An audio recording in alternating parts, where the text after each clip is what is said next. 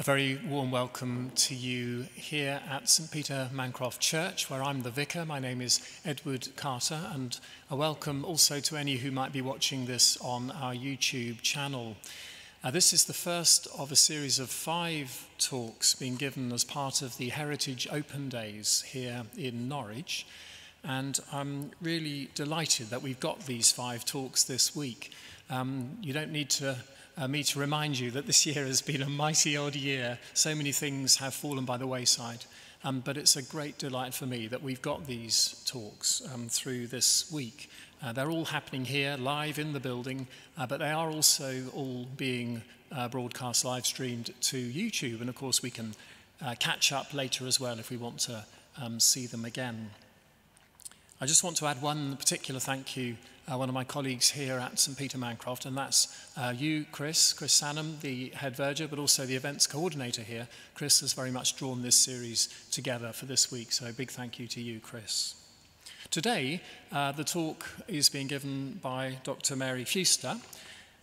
Mary has her doctorate in East Anglian goldsmiths, and that's her real passion and her area of expertise. She's a specialist in East Anglian ecclesiastical silver as well, and indeed has held various roles in the life of the church, supporting on that side. She lives here in Norfolk, and I think without further ado, I'm going to invite you, Mary, to come forward and give your talk today. I think we can probably welcome her in the usual way.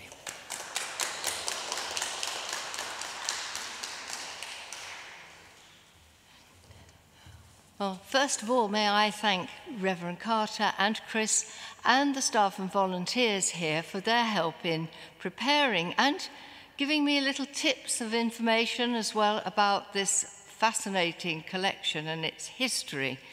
And so I will start without further ado, welcoming you all and thanking you for inviting me to have a look at the Gleane Cup and the silver of the Civic City Church. And that, in a way, is where we start, because this church is such a significant feature in the Norwich landscape. I don't know how well you can see this picture of the marketplace, but one has to say that the church looms over it. And when you think of it, this Norman marketplace had at its heart, really, or at its southern edge, the church, right from its foundation. And so we have the church at the southern part, and then at the northern part we have the Guildhall, so incorporating the civic and religious life of Norwich in this area. And the church and its silver reflect this. And so what I'm going to do is to start with having a look at what we have not got. Now, this might seem a strange thing to do, but I think in order to get some indication of the wealth and importance of this church, we need to take it right back to its early years. And it was, from the start, a wealthy area. The marketplace was surrounded by rich merchants and houses of gentry right from early days. And so people had an interest in this church and had the money to support that interest and that worship with gifts of plate. And when we get the archdeacon in the 1360s taking an inventory of the plate, and incidentally, I use the word plate to cover all items of gold, silver, gilt, silver, and everything. It's just like a short form.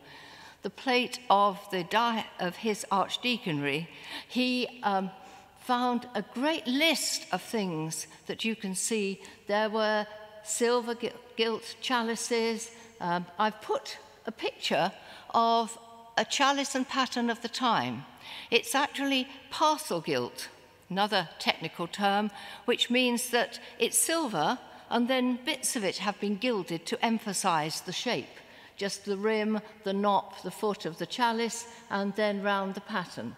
And so this would be a way of adding a little bit of luxury onto a silver item.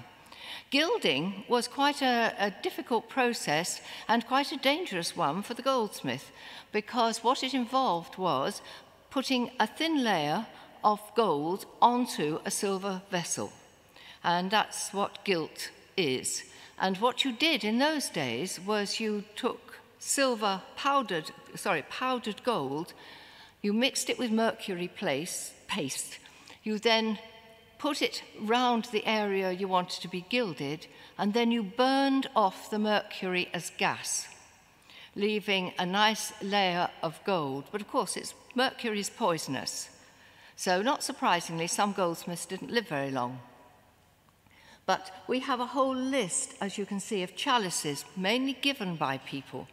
And then when we go on to the next part of the list, incidentally, I just put that picture in. I don't know how well you can see it. It's from a brass, which is in St. Margaret's Church. And the brass is a palimpsest. It's a brass that's been reused. They turned it over and used the back. But the old part of the brass, when you turn it back over, has a chalice of exactly the same date. Just about see it. Of a priest holding a chalice, exactly the same design as this. So that gives you an idea about what the chalices in St. Peter Mancroft would have been like. And down in the rest of the list, we have all the other things that in a wealthy church would have been made of gold and silver. In a poorer church, it would be base metal. And so we have thuribles. This is translated from the Latin, and the Latin word is thuribulum. So it translates as thurible. But if you were reading an English source, or a source that used English as its original language, they always called them censers. And so we have an incense burner. This is one of the same period, which was found in a field near Ramsey Abbey, and obviously came from Ramsey Abbey because although the thurible itself looks like a little chapel, the boat, which they always called a ship, has got little ram's heads on the end. It's gilded at the top and has little ram's heads. So the hint is to Ramsey Abbey. I love the description of the one in Norwich. It must have been extremely grand here at St. Peter Mancroft because we have a thurible with a ship of silver gilt, and it was given by John Latimer and his wife, and it has 6 lions' heads to void thereof, the smoke, in other words, the smoke comes out of, and they're made in gold. So you can imagine swinging this thurible with the gold lions' heads and the smoke issuing out of their mouths. It must have been quite grand. And then they had a silver cross. We have no other information about that silver cross, but the fact it's silver is unusual because, again, most crosses, processional crosses at that time, were of something like copper. They might be gilded, but it was very rare that they were silver. So that was a wealthy church in the 1360s.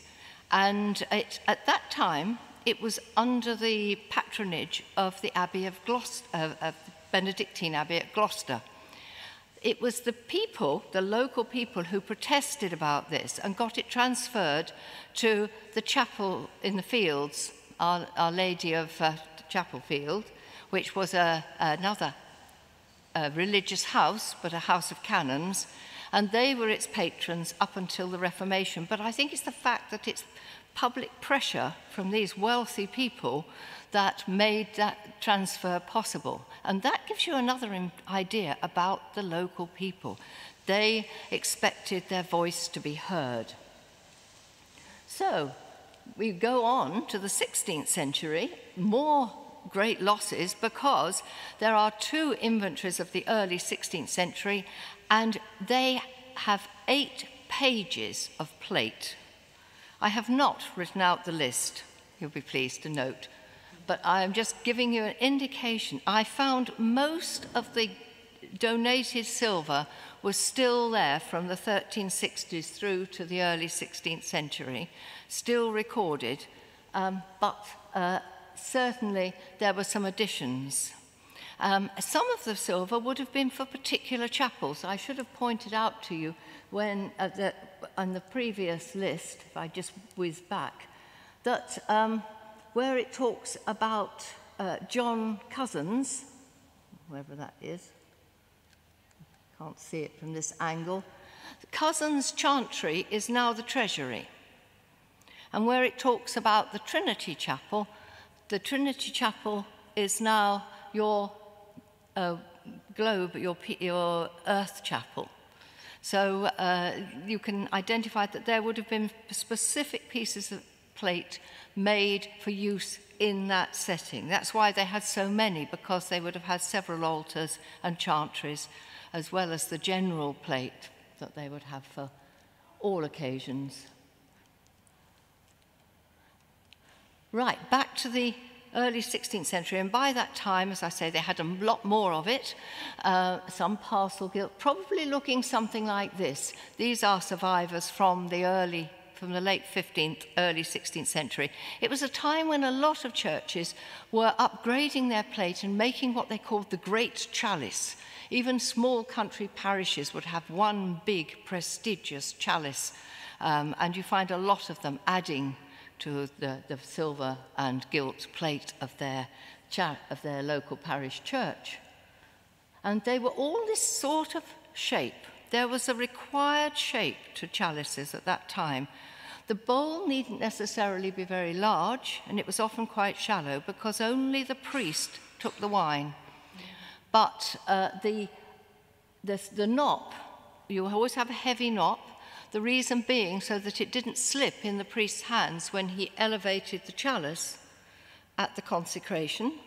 And then it usually had a lobed, heavy foot with either angles, like you've got, I don't think my little pointer is working, where you've got at the left-hand side, or sort of rounded lobes, like the one on the right. And that, too, did have a purpose. There were some circular-footed chalices, but the purpose of the lobes was when you tip the chalice up onto its side to drain it, it didn't roll off the table. So it's very practical, as well as being a rather nice design feature. I just pointed that shape out because that becomes significant later. And along with the chalices, we have patterns. And it seems, reading down these long lists of various pieces of plate in the 16th century belonging to this church, that the vernicle, or the face of Christ, was a particular favourite design on these patterns. The idea is the story of St. Veronica, who wiped Christ's face on his way to the cross, and an imprint of his face was left on the cloth. And so for some reason, they were obviously very keen on St. Veronica, I suspect, in St. Peter Mancroft. And so a lot of the patterns have the vernicle in the centre. This is one with the vernicle, which is in the cathedral treasury now, which is the diocesan treasury in the cathedral. There are still 37 pre-Reformation patterns belonging to churches in Norfolk, and a small selection of them are shown up there. It's the biggest number in any county in England. And another key item in the treasures of the church in the early 16th century was a big processional cross of silver. Now, whether it's the same one or a later one, I would suspect this is a later one, because it's described in great detail. It's got the crucifix with Mary and John, and they were usually on these little branches. This is a survivor, and I apologize for the poor quality of the picture here, but they were on these little branches as they were standing at the foot of the cross. It then had the three other evangelists, as you can see round the three roundels at the top. It had the 12 apostles on the roundel at the bottom, and these writhing snakes, these serpents, which again must have looked extremely grand. And then all these features were enamelled. Blue and white seems to be particularly popular, although St. Peter at the bottom has a man, woman and child kneeling before him on green enamel. And notice it had a foot, and now that was a good design feature. A lot of the crosses did double duty. They had a staff, and the staff is recorded in the lists of plate, a silver staff. I assume it's wood with silver nailed on it.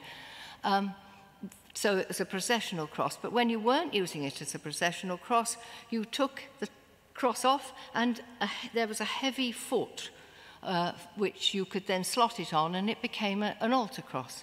There's certainly one survivor in Guernsey. I don't know if there are any others around the country. And so that is what they mean by the foot. And this, as you can see here, was not just ordinary. Of course not. This is St. Peter Mancroft. It had 8 lobes or sections, and we're told, you see, you've got the 4 evangelists, 3 prophets, and then at the front, this is where St. Peter is with his people honouring him. And the whole thing weighs 166 ounces.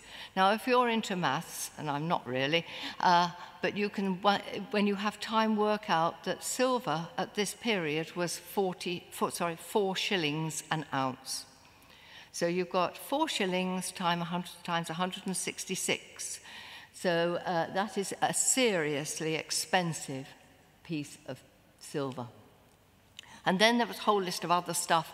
There were pixies. On the left, the little surviving box where you put the wafers, and that's a survivor from North Suffolk. It went down the generations in a family of Catholics who kept it, the Swinburne pyx. And then on the right, you had the paxes, which were usually a wooden board covered with silver or silver gilt. This is parcel gilt because it's part silver and part gilded. St. Peter Mancroft's was totally gilded. And the priest would touch the rim of the chalice with his lips, kiss the pax, and then it would be passed around the congregation. This was not COVID days. Mind you, it was Black Death days, but didn't think about that. And each person would kiss it and pass it on, giving the kiss of peace. It was the kiss of peace from God to them and from them to each other. And then, just finally, we have an image of our Saviour, some sort of statue made of, we don't know what it was made of, but we know his clothing was gilded. We know that he had a pyx, which would have been silver, undoubtedly, on his breast, and we know that he was wearing a crown, a diadem of silver and gilt. So it just gives you some idea of how magnificent this place would have been in the Middle Ages. It is now, but the colour and the glitter would have been incredible. And all that disappeared within a few years because the Reformation came. Now, we always think of the Reformation with Henry VIII, but it starts with him in a very modest way. I know if you look at all the abbeys and the chantries that were closed down, it doesn't seem modest, but the service itself and the type of worship continued unchanged, really. They did have a Bible in English, but that was about it. The chantry chapels would have been closed. Their plate probably was at that time just put into storage. But after Henry died, Edward came to the throne, and during his reign, there was a major change of thought. In Edward's short reign, there were 2 prayer books issued. The first one is pretty close to the old traditional type of mass service. That was 1549. The second one, only a few years later, 1552, the whole situation changes. And they are determined to get rid of many of the old Catholic practices. And one of the things that they are determined to get rid of and to make the most of the money they were hoping to get from it was this proliferation of plate. And so a commission was set up, and the commissioners would come round and they would confiscate all the silver and gold plate and most of the bells and leave the church with 1 chalice and paten and the smallest bell. But whether I don't know how widespread it was in other parts of the country, but in Norfolk, the church wardens were on the ball. They were not going to have the commissioners confiscate all their plates, so there was a frantic sell-off. And when the commissioners came round, they were presented with these nice little certificates saying that they had sold all this plate and that they had, you notice, put the money into their coffers to do such necessary reparations as be needed to be done. So they were going to use it for the church. Sometimes they had already spent it. St. Stephen's had rebuilt the church because it was in danger of falling down. And around St. Andrew's, they paved round the church. And you find all sorts of things being undertaken to get rid of as much of the money as possible so that the commissioners couldn't get hold of it. All the stained glass had to come out and be replaced by what they called white glass. We would call it clear glass, but probably it wasn't that clear when they did it. And that was according to the king's instructions or injunctions. So we were doing the right thing. We were doing what the king wanted. The commissioners were furious. They accused the church wardens basically of sharp practice, but there was nothing they could do about it. One or two cases, like St. Andrew's, they actually took 2 chalices and patens and had them made into one big chalice and paten so that they could keep the one, but it was a good weight, about double the weight. So they sold off and presented to the commissioners a receipt saying that they now had £199, 19 shillings and 4pence, an immense sum. I didn't work it out, I looked it up on Google. £54,934 was what their plate was worth when they sold it off. So here we are with 1 chalice and paten and a small bell, and that was what was left at the end of Edward's reign. And then along came Elizabeth, and she, in a way, completed the whole thing, because Edward's second prayer book had totally altered what the communion service was all about. It had changed it from a sacrament where you went and the priest stood in front of the altar with his back to the people and offered up a sort of recreation, a reenactment of the sacrifice of Christ in body and blood, to a commemorative meal. So by the end of Edward's reign, the altar had gone. It had been replaced by a table, sometimes a trestle table, in the body of the church, lengthways on, covered with a plain white cloth, and all that was on it was the chalice and paten and just the bread for the bread and wine.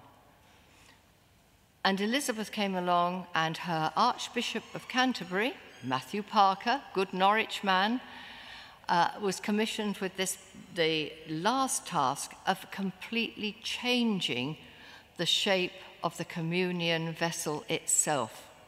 It was no longer to be the old mass chalice with the heavy knop and heavy foot. It was to be a cup, a decent communion cup. And so you see, this is your first surviving piece. The Peterson cup, it's called, a lovely piece of silver gilt made in Norwich, and the shape of the sort of cup that you would have on a gentleman's dining table, because now people gathered round the table to celebrate this commemorative meal, the Lord's Supper, as many churches still call it. And there, from a book of 1570, is showing this in practice.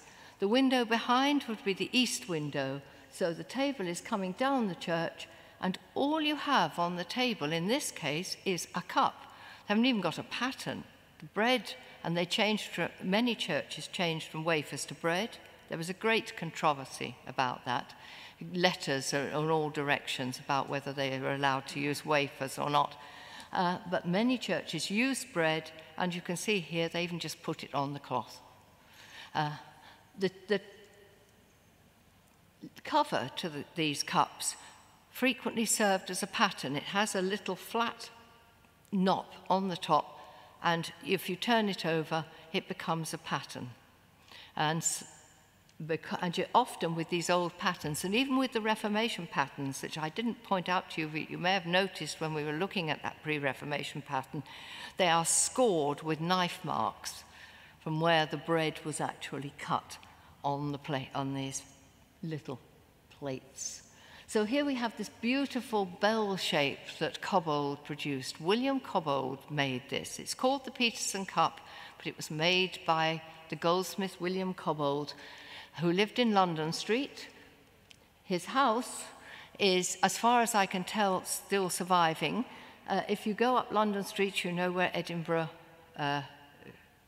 Woolens is. That little road there, if you look at it, it looks to me still like a double-jetted building. We know that William Cobbold lived in one of a block of 4 which he owned, all of them, as it says, builded as one and abutting on Cutler Row. And when I was first taking people round Norwich and pointing out some of the places where goldsmiths lived and worked, and I came to this, I looked up, and although there are 3 shop fronts underneath, if you actually count windows, you've got 4 sets of 2 windows with a blind arch in between each one. And I think that is Cobbold's 4 tenements. He certainly rented another one out to a fellow goldsmith. He may have had some of the upper stories that ran over the other shops, because his house seemed to have been quite large, but that he seems to have lived in the further one, the furthest one. But the top floor, that strange little bit on the top, is a later addition. And that information is in the Land Gable Assessment of 1568. And Cobbold's work is marked with the Norwich marks. When this massive change from the old chalices to the new communion cups came about, the London Company of Goldsmiths said to the Norwich Company of Goldsmiths, you need to get a hallmark. Otherwise, you know, you might get all sorts of scammers, you know, wanting to produce cups of a substandard nature. Now, the hallmark was vitally important. In London, it had been going since 1300. It's the first piece of consumer protection in the country, because what it says is, this is standard silver, or this is gold of a certain carat. And every piece that was made had to be tested to check that, and then stamped with the mark of the hall, the goldsmith's hall. So Norwich petitioned to the corporation that they wanted to set up a hallmark, and they set up the castle and lion as their hallmark, and that was their symbol of quality. And their hall appears to have been behind this. This is looking north in the marketplace, so when you leave, if you look up north to the block, Tesco's is to the far left, right?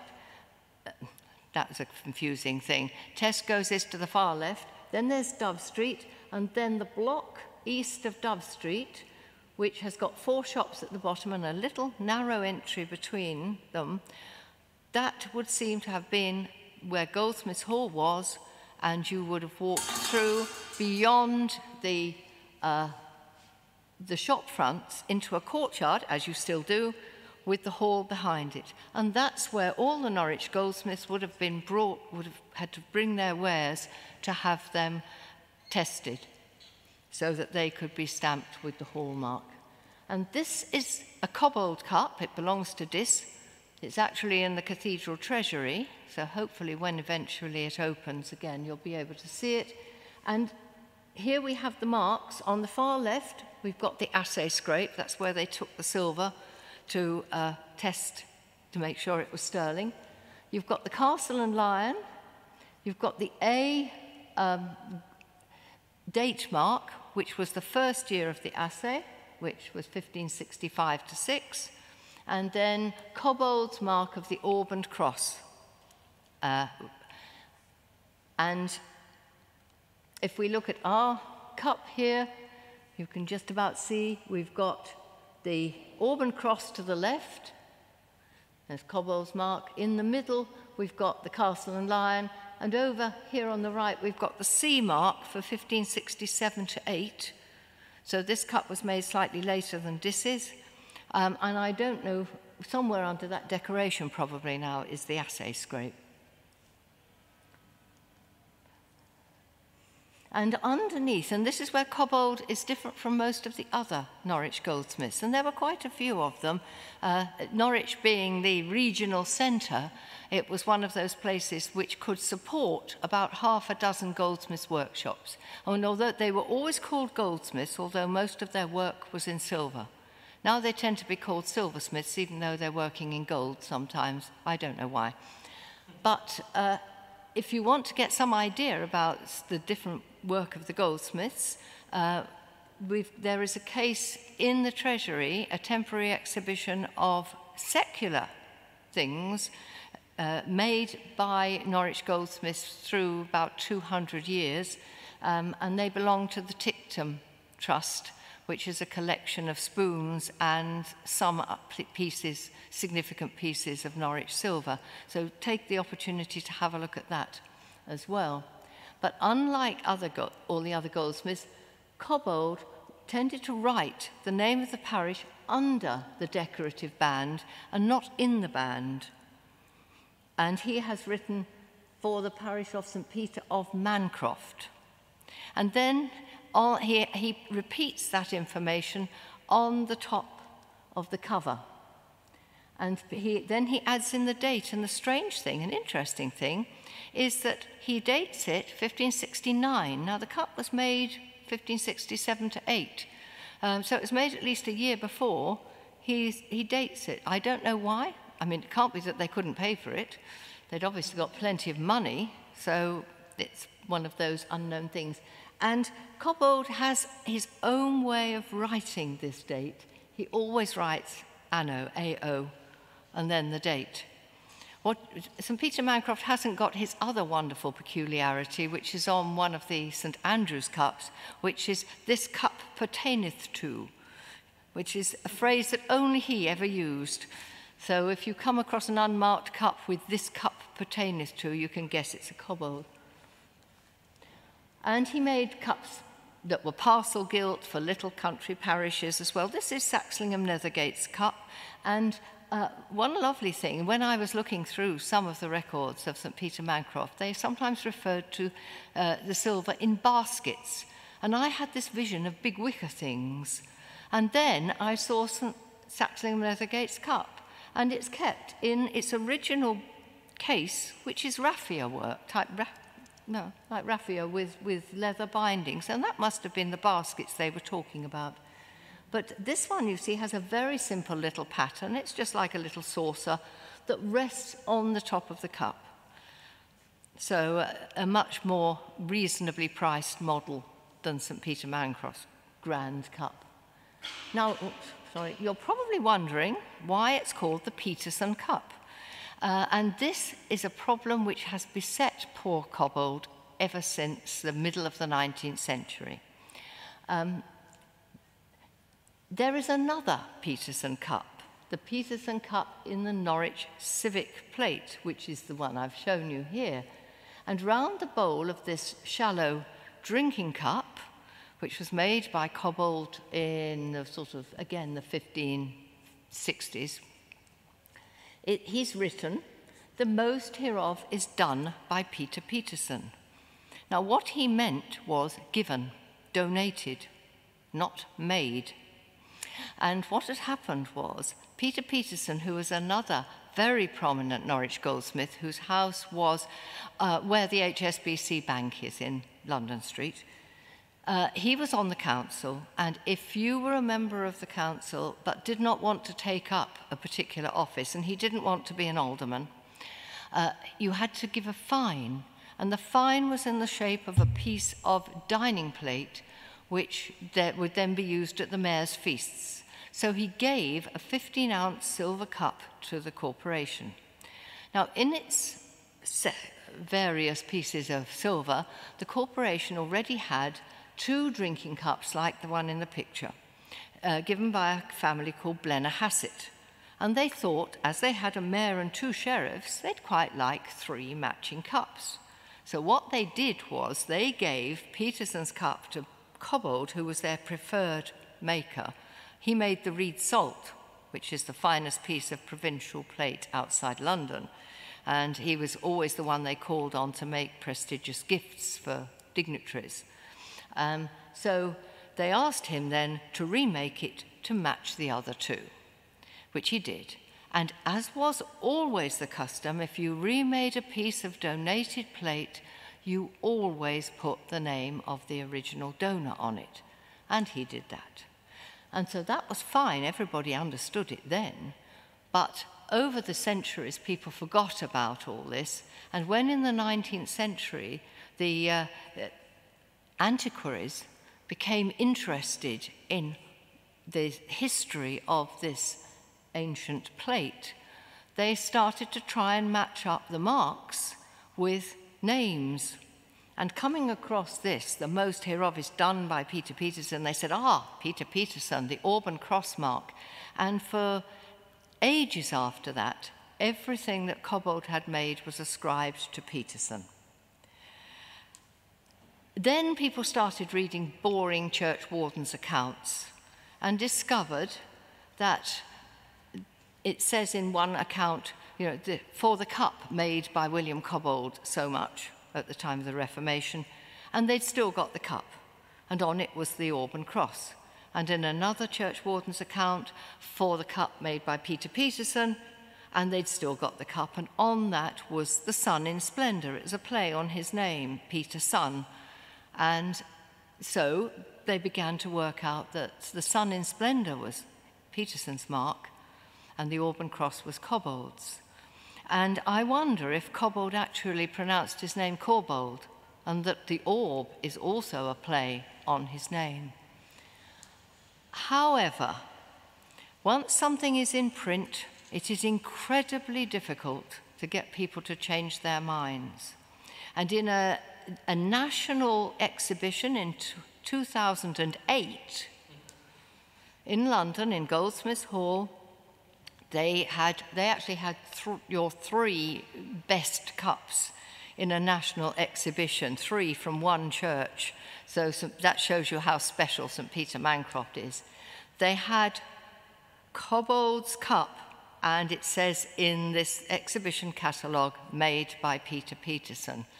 And I was sort of, how could they? How could they not know?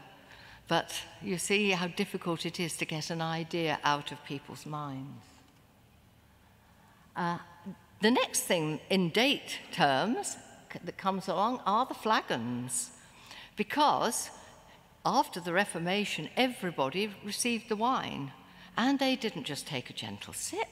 You only had communion about 4 or 5 times a year on special occasions. You were going to enjoy this. So, and particularly with some of these cups that were very difficult to administer and were actually handed over. I mean, we still do that in our parish because our little Tudor communion cup made by Thomas Buttle, who lived in up London Street, is almost impossible to administer because the stem is so short. So you hand it over, and they enjoyed themselves. They had to keep refilling the chalice or the cup. And then the complaint came from the archdeacons. Common tavern pots were being brought in, all sorts of vessels. This was, you get yourself a decent flagon, the parishes were told. Well, they didn't need any second bidding in Mancroft. They came up with a beautiful pair of flagons in the early 17th century, given by a grocer, wealthy man, who was also, you notice, a member of the London Company of Grocers, so obviously did a lot of trade with London. Beautiful pair of bellied, gilded flagons. Then he was obviously proud of the quality and wealth of his gift, because he records the weight on it as part of the engraving. 36 ounces. And so Robert Blackburn, as you can see, a leading citizen at the time, and another donor. And then sometime, and I've put it in here because I don't know exactly what date order things happened in, the thistle cup was given. Now, it's the earliest of your cups. It's the, as you can see, the 1543 to 4. The mark is clearly on it. It was made in London, and we know that the date is, as it were, right, because a year later, in 1545, they added on another mark. The original mark that would have recorded sterling silver in London was what they called the leopard's head, or leopard's head, facing forward, you know, with its tongue out. If you've got a piece of London silver, have a look at it. But that had then become, by that time, it had sort of become identifiable with, this is a piece of London plate. So the London goldsmiths decided they needed a second mark to prove that it was silver, so that they then put in the lion. And so you've got the two marks. This predates the lion, so we know that it's 1543 to 4. It's called the Thistle Cup, of course, because of its shape. We have no idea who gave it or when. All we can say is it was definitely given after the Reformation, because they would never have used, even though it was made before the Reformation, they would never have used a communion cup of this shape before the Reformation. This was a gentleman's dining cup. And it signals another thing that was happening after the Reformation, was this crossover between secular plate, drinking vessels and plates that were used. One could say they were second-hand. That's a bit harsh. Often for many years in the wealthy houses of the merchants of Norwich, etc., and then at some point given to the church to be used as communion vessels. And this was obviously one of those. And it is typical of a rather grand gentleman's cup with a fine cover with, as you can see, a sort of warrior on the top with a scroll. There's the top of it. The lid is very large on top of the cup. Now, they often were bigger, slightly bigger than the cup, but it does make me wonder if perhaps at some point the rim has got damaged, which could often happen, and they had taken a slight bit off so that where the flare would have gone a bit higher up, and then the cover would have fitted more precisely, it is now a bit loose. But it's obviously came from a wealthy house. It's a great shame we don't know where, but we have no difficulty in identifying the Gleane Cup. This is a seriously rich piece of plate. And as we can see, it was made in London. The interesting thing about Mancroft is that much of its plate was actually made in London. And this underlines the fact that people who bought it or gave it had strong links with London. They were either politicians or gentry having to go up to London to deal with land, or they were merchants going up to London to trade. And while they were there, they would acquire pieces of plate rather than buying it from the local goldsmiths. So, Peter Gleane, we know, was a wealthy merchant. He was also a vintner. He was mayor. He was knighted by James, and he was an MP for Norwich. So we have all his credentials. And we also know, because he very obligingly wrote it in his will, that when he gave the piece of plate, he didn't buy it. He didn't buy it from London. He acquired it from Sir John Suckling, who was a member of another wealthy Norwich family and was his brother-in-law. And when Sir John died in 1627, and this was the year, of course, Peter Gleane was an MP, he acquired this grand piece of plate. And then when he died in 1633, it was given to the church to be a communion cup forever. Please note, there's nothing wrong with using old pieces of communion plate, you know, and even if you drop them, they can be mended, which is more than can be said for glass or porcelain or anything. And it's lovely to have them in use. And he had it engraved, Peter Gleane Militis, Knight, and then the date Anno Domini 1633. And the actual story, it's interesting because it was a secular drinking cup, as we can see, for many years. It was made in the middle of, in the 16th century, and then passed down the Suckling family, and then it probably was Robert Suckling's before it was Sir John Suckling's, and then Peter Gleane's. But it's the story of David and Abigail, which is an Old Testament story. She pleads for the family's life when David is going to slaughter everybody. Inside, it's difficult to see. There is a coat of arms. It's not the Sucklings, so I'm assuming it's the Gleanes, but I can't find one at the moment.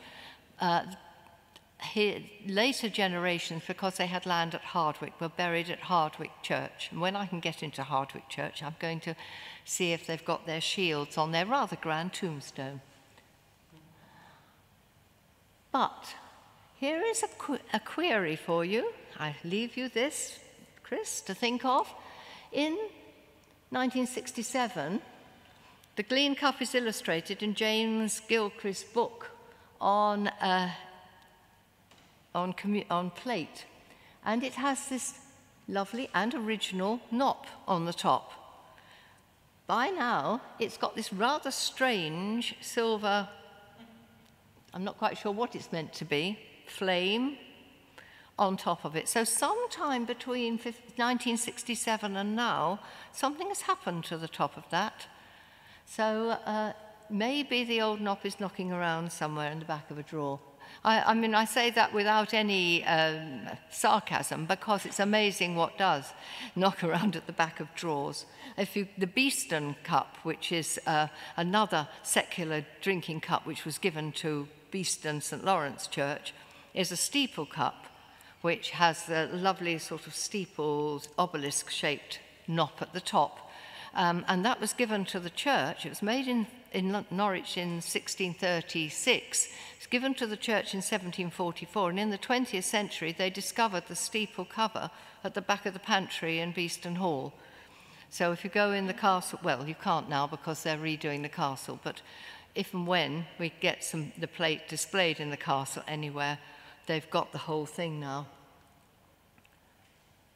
And this business of giving plate to the church was a citywide, I'm not sure if it was competitive or whether it was just an indication of the fact that the people at this time, particularly in many of these big, important city churches, were really taking control of their church.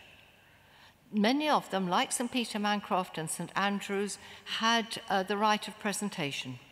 They'd acquired it after the Reformation if their previous patrons had been religious houses.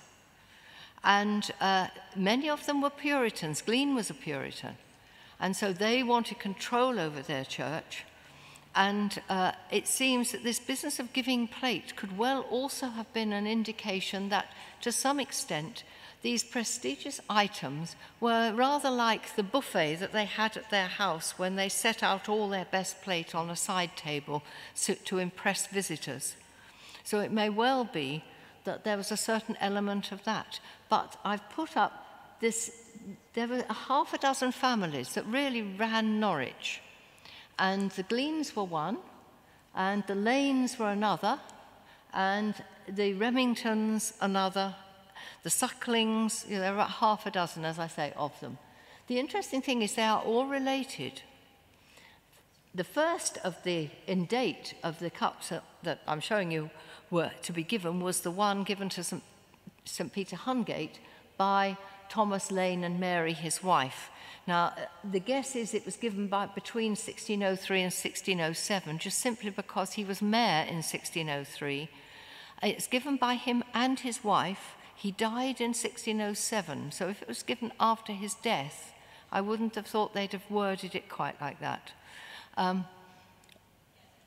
Thomas Lane's wife was also a suckling. So he was related by marriage to Peter Gleane. Not only that, but his son Henry married Elizabeth Gleane, who was one of Peter Gleane's daughters. His daughter, Elizabeth, married Nathaniel Remington, who gave his steeple cup to St Andrew's Church, probably between 1627 and 1630. And I can guess that it was made, as you can see, earlier than that by Terry of London. And the reason I can guess those dates fairly precisely is that it is said it was given by Nathaniel Remington Alderman. And he only became an alderman in 1627, and he died in 1630. So it might have been given at the time of his death, or as I said, or before. But all these interlinked families were all giving their best bits of dining silver to their churches at this time. Then we go on, and I must get a move on. Sorry about that. We have the decent basins. That was a requirement for collections. Originally, the collection was taken by having a poor box, which was originally by the altar, so you had to come up and put your donation in the poor box very publicly. But it seems within a certain 50 years or so, probably less, people were putting their money into a bowl or something like that. Well, of course, we don't just have a decent basin, we have a decent gilt basin, which is quite heavy, 22.5 ounces, given by Peter Witherick, who I believe was an innkeeper in the parish. And that was their collection bowl, and sometime later, as you can see, it was joined by another. Perhaps they did a retiring collection because you've got two doors to get out of. Maybe they thought they didn't want people sneaking off without giving anything. Good church practice. So this is again paid for this time by the church rather than a donation, but notice made in London.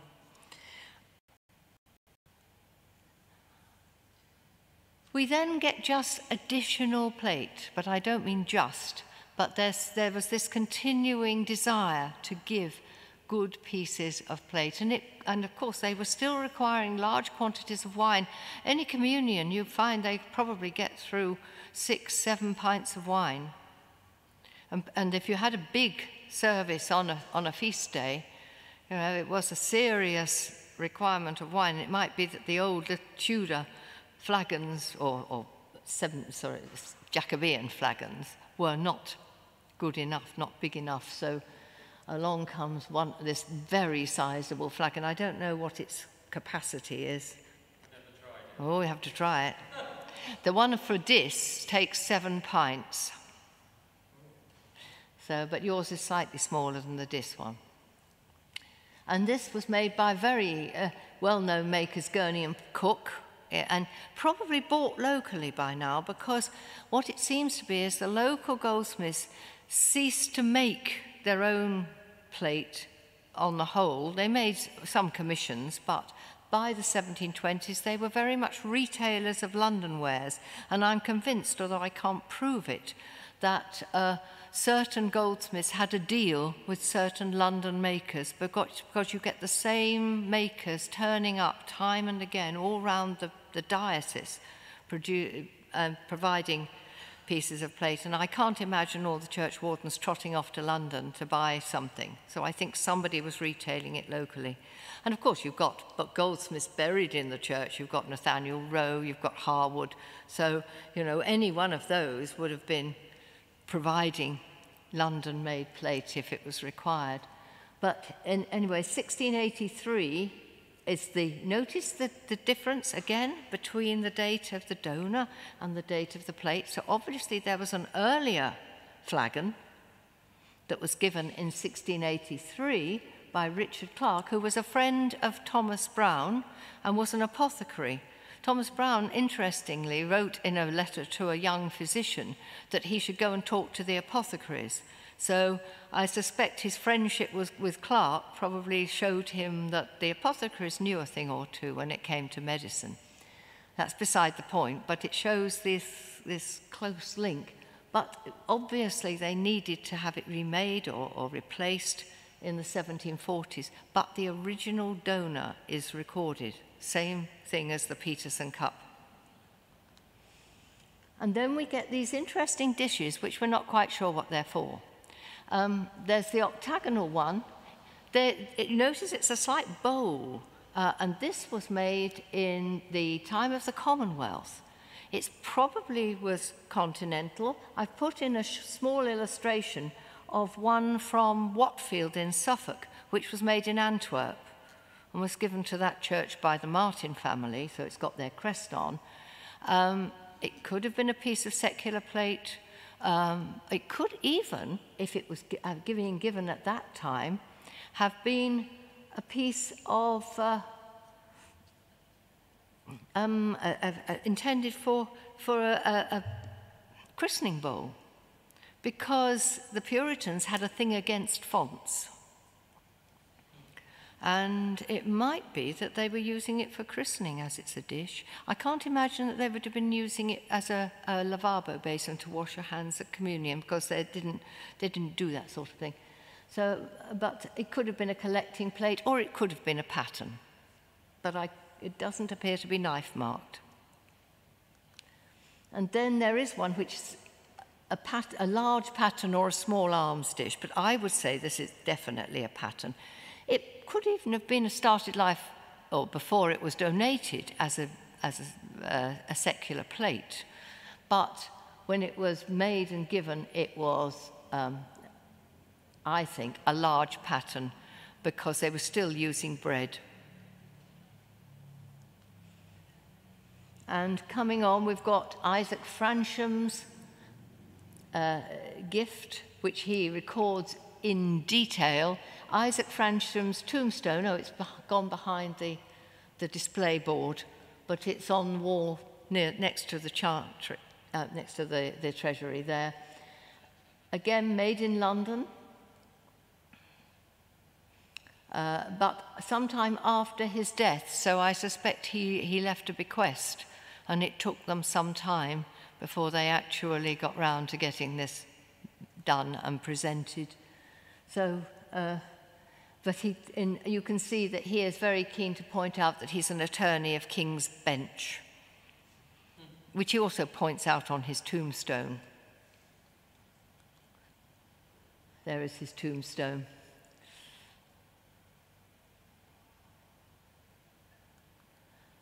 And then there are one or two little things which just give you an idea about the way that communion operated. So you had straining spoons are quite common. This one is an ordinary dining spoon with holes punched in it, but it is gilded, and it was, as you can see, made in London in 1712. Obviously, a piece of domestic plate was then given to St. Peter Mancroft as a straining spoon for picking bits out of the wine. One of the reasons for covers on cups, incidentally, is because you were never quite sure what was lurking in the rafters. And you didn't really want things dropping in the wine, particularly if it was a pigeon up there. And then you've got quite a late silver gilt knife for cutting the bread. Obviously, there were predecessors, but it does suggest they were still using bread at the beginning of the 19th century. But things were to change. I've put the little pomander in there, which is much later, 20th century, for warming the priest's hands on cold mornings. I should think that might come in useful. But again, it's because there is a change in the way that the communion is seen now. The liturgist movement, the High Church movement, Oxford movement, whatever you like to call it, of the 19th century brought back the idea of the beauty and the reverence of the medieval church. And Punch had a field day, of course, with the interest in medievalism.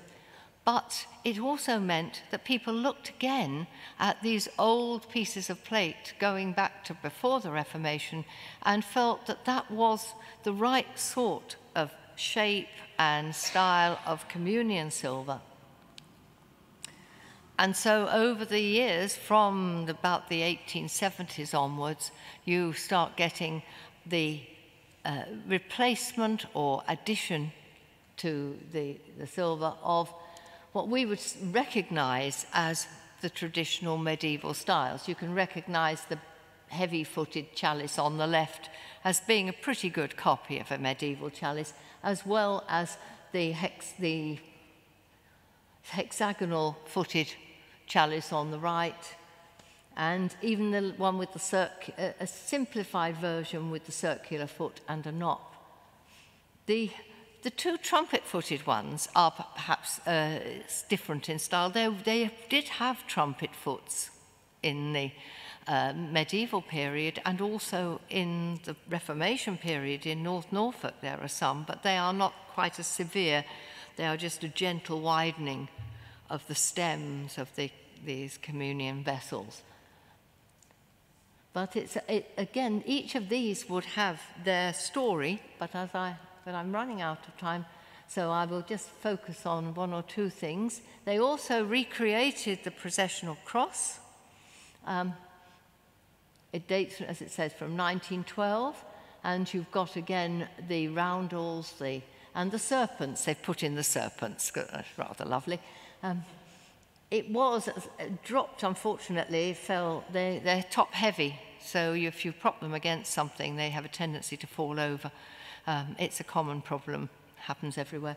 And it had to be restored because the enamels are obviously fairly fragile.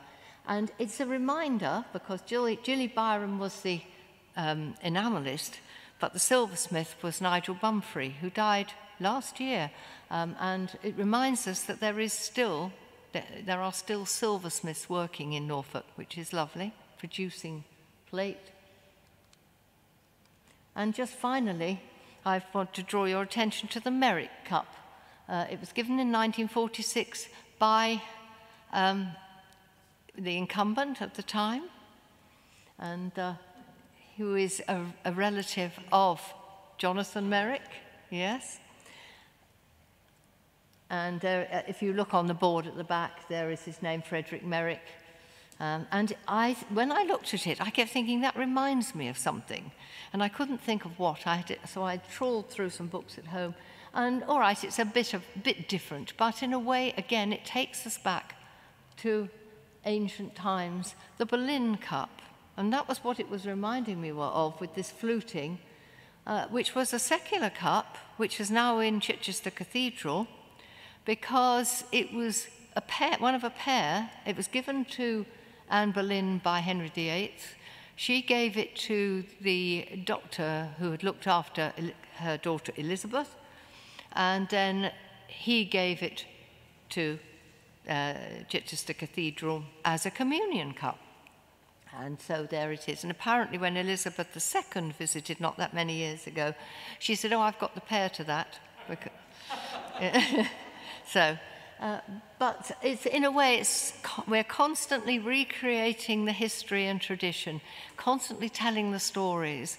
And I hope that what I've said today will bring to life some of these pieces of silver, so that they're not just something in a case, but they remind us of the people and the worship that has gone on here for the best part of 900 years. Thank you.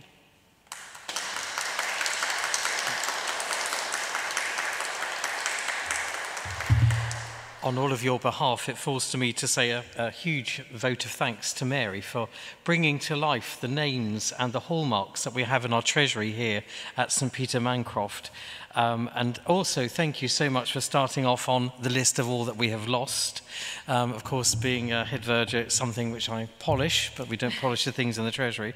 So it gives me a little bit of hope for the future. You did show our modern stuff, which I hope you'll have seen, was all nice and shiny. We learnt about gilding, didn't we, and the evaporation of the mercury, and obviously some of the silversmiths going mad from the fumes thereof. And in fact, if you go into some of the old buildings which had been used by silversmiths in London and also in the city of Norwich, I understand that within their chimney breasts there's still traces of the mercury which was used during those processes. Thank you for reminding us about the changes in the names of some of our buildings. Sometime we had a Trinity Chapel, sometime called St Anne Chapel, now of course our Earth Chapel.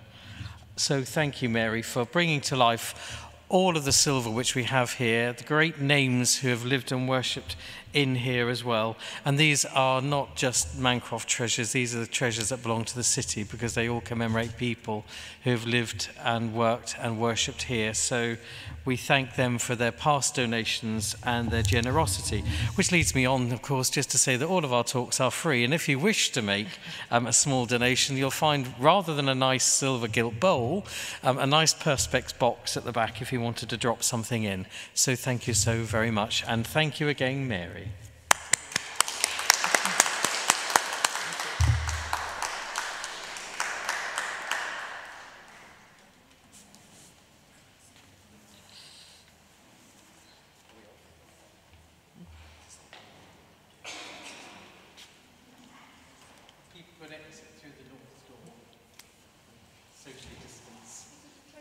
And the Treasury Oh, the Treasury's open. Yeah, if anyone wants to ask anything, do come and ask. Yeah. Do you have to know whether the classrooms line came from the hallmark to the city? No, the other way round. So it was a pre-existing. They